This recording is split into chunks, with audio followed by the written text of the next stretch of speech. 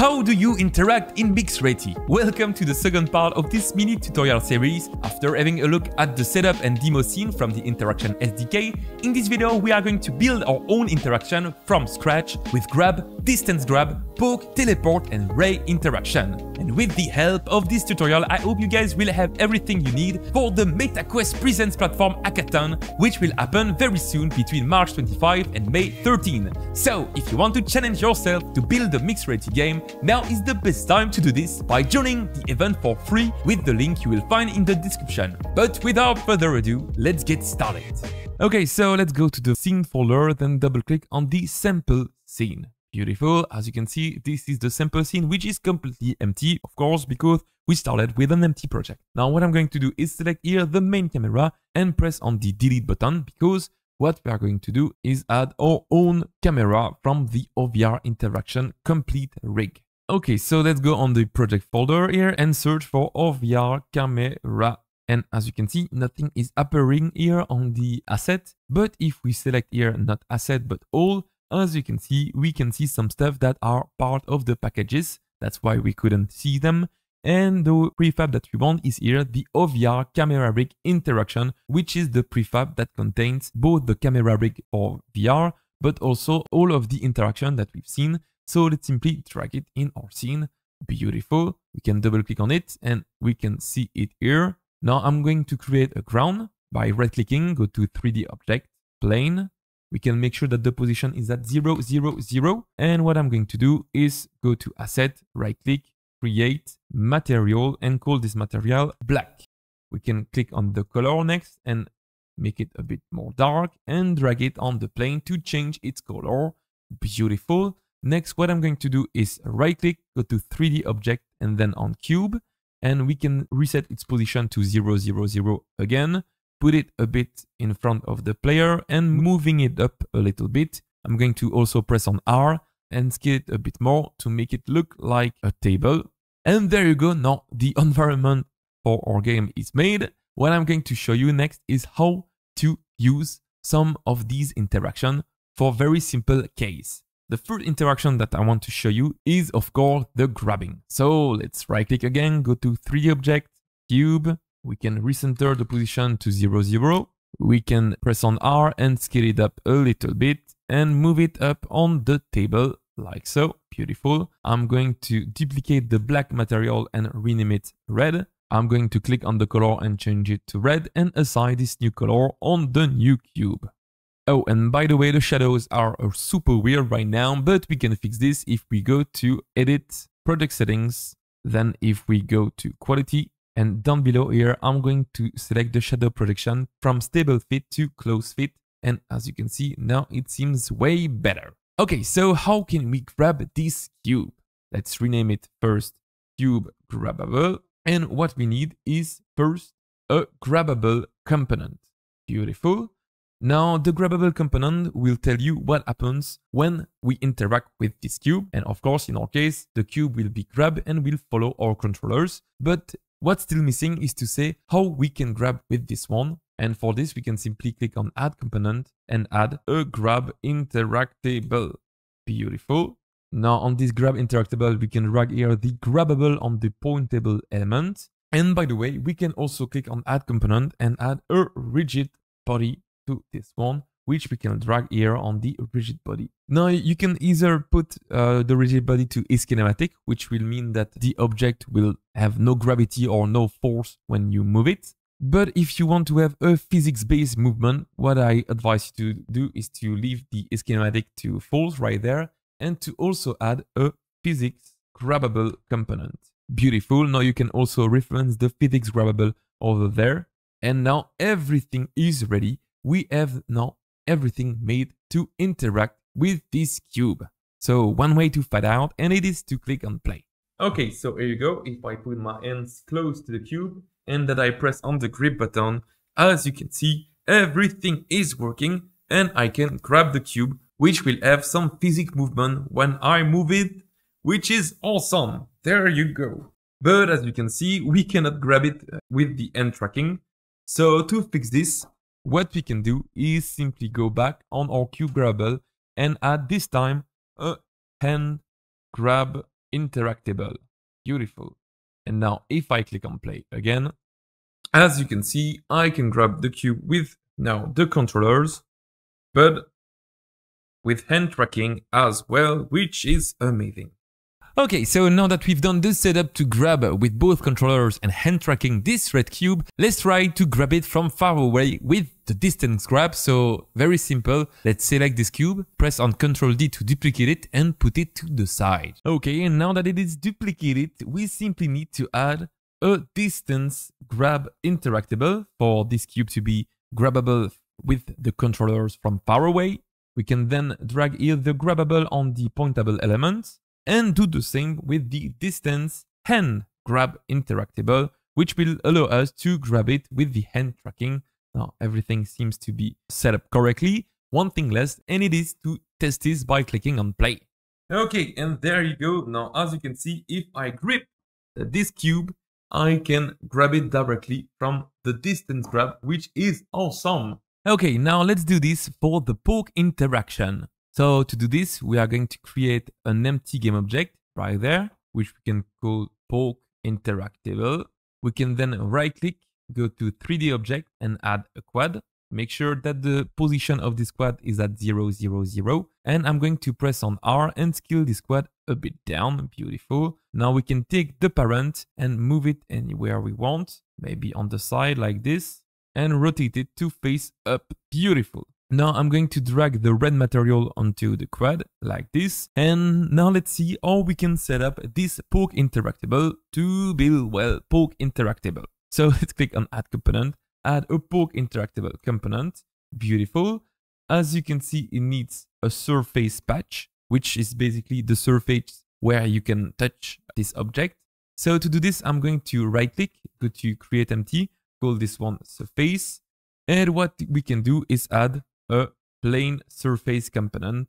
There you go. Now if I click here to enable the gizmo, we can see this plane surface, which shows that we will be able to touch the poke interactable basically everywhere, which is something that we don't want. So what we can do is to restrict the surface by clicking on the add component and add a clip plane surface. Beautiful. We can drag the plane surface on the plane surface parameters here. And as you can see, we need some bound clipper. So let's add component, search for bound clippers. So basically this will clip the surface with the bound that we set here.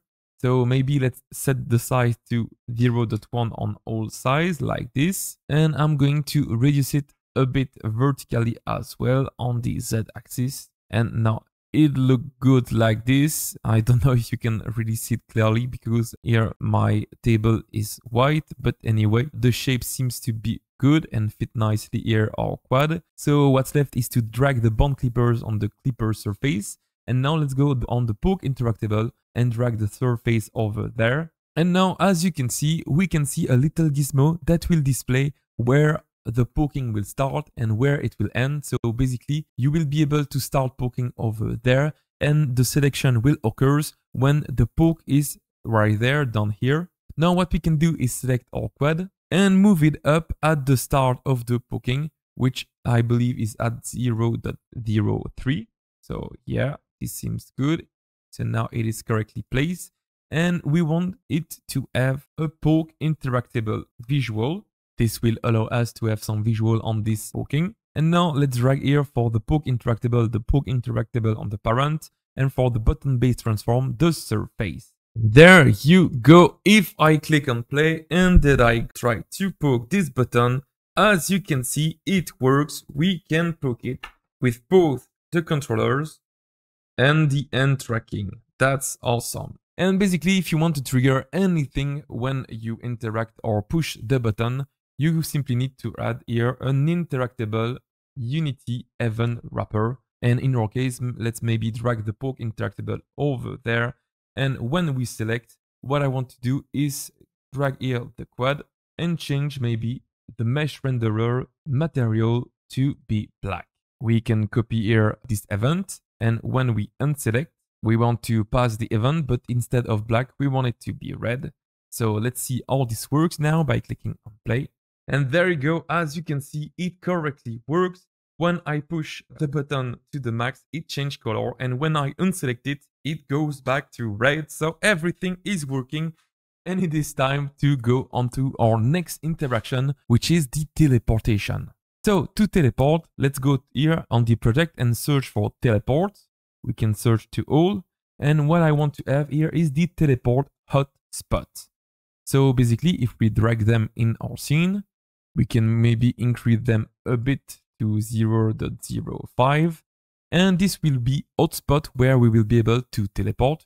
We can go and put them everywhere that we want, like this. Now, if I click on play, there you go. As you can see, if I try to teleport by pushing the thumbstick forward, as you can see, I can teleport to one of these hotspots, which is awesome.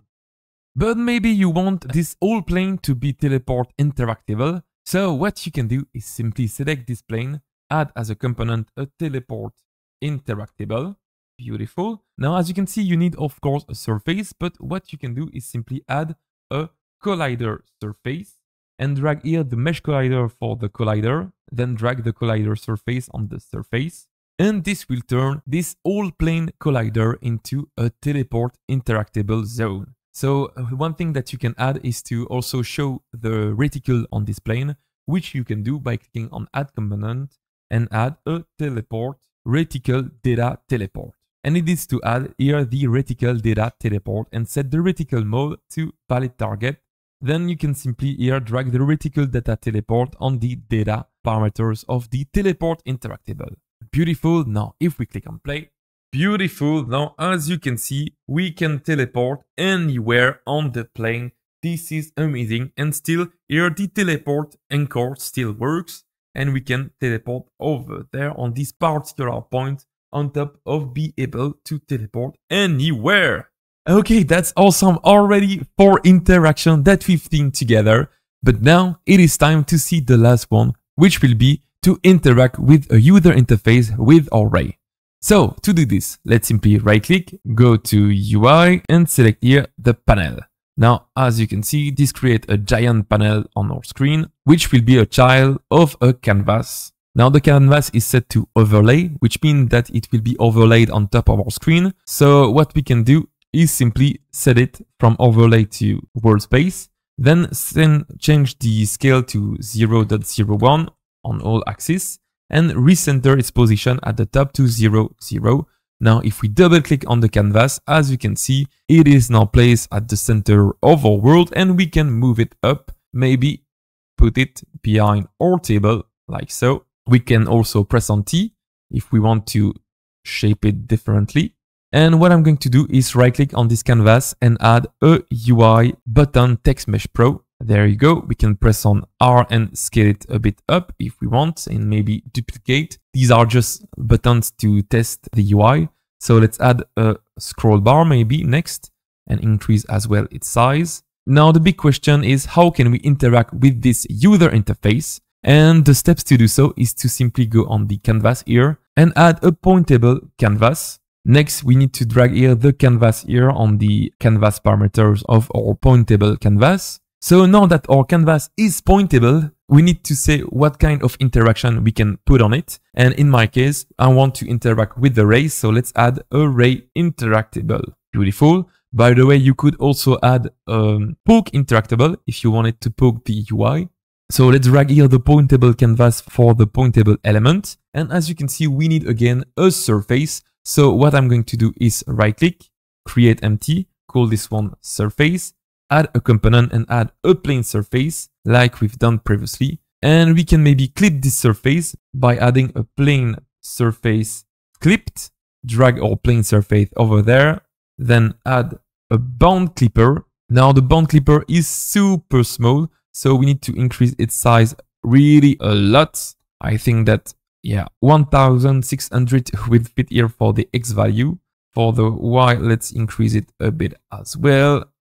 Beautiful. And now everything seems good. Let's add the bound clipper over there. And now let's go back to our array interactable and drag our surface right there and select our clip plane surface. Now everything is ready. With this, we should be able to interact with our canvas, but one thing is missing. If we go to the event system, here we have the standalone input module, which is responsible to set some event when we interact with a canvas.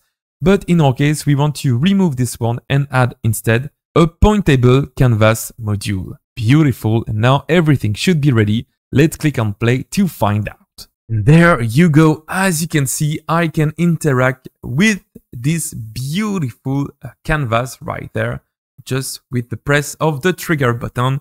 And if I put down my controllers, as you can see, it also works with hand tracking as well.